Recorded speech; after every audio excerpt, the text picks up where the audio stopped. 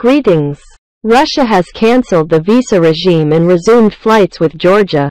From May 15, 2023, Russian President Vladimir Putin lifts the ban for Russian airlines on flights to Georgia and on the sale of tours to the country. Citizens of Georgia can enter Russia without a visa for a period of 90 days, presenting only a passport. Russian airlines will carry out 7 direct flights Moscow-Tbilisi-Moscow weekly. Despite the absence of direct flights between the two countries, Georgia freely allowed Russian citizens to enter the territory of Georgia without a visa, for a period of 1 year. Georgia and Russia are neighbors and you need to have direct connections between the countries. Moscow's decision has caused political tension in Georgia. At this moment, a protest action of the opposition of Georgia is taking place near the building of the Ministry of Foreign Affairs of Georgia.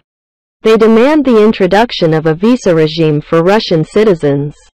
Naturally, Georgia aspires to join the European Union, but the country cannot aggravate relations with Russia. Yesterday, May 9, Victory Day was celebrated in Kikvidze Park in Tbilisi. Russian President Vladimir Putin congratulated the veterans and people of Georgia on the 78th anniversary of victory in the Great Patriotic War. Russian football player of the Moscow Lokomotiv Konstantin Maradishvili will receive Georgian citizenship in an expedited manner.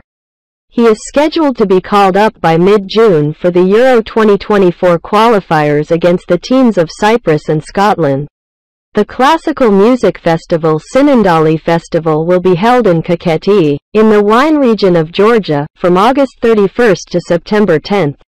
Talented musicians and performers from all over the world will perform at the festival, including German violinist David Garrett. Good luck to all of you.